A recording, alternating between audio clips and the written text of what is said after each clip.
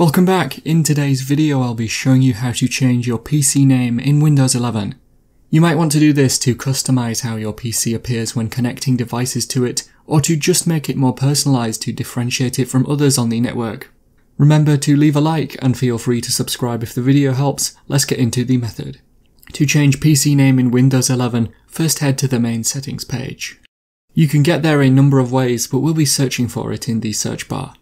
In the settings, click on System from the left, although you should be in here by default. Now look for where your current name is. This should be near the top of this settings page, and just under it there should be an option called Rename. If you don't see it, you may not have admin privileges. After clicking on Rename, enter the new name that you want, and then click on Next. It will take a second or two to load, and then you will need to restart your PC now or later for the change to take place. Choose the option you want, but remember to save any work before restarting. And so that is how to change your PC name in Windows 11.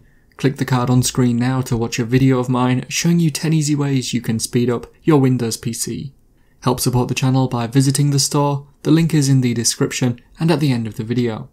If you have any questions, then let me know in the comments below, and if you did find today's video helpful, remember to leave a like and feel free to subscribe for more tips in the future.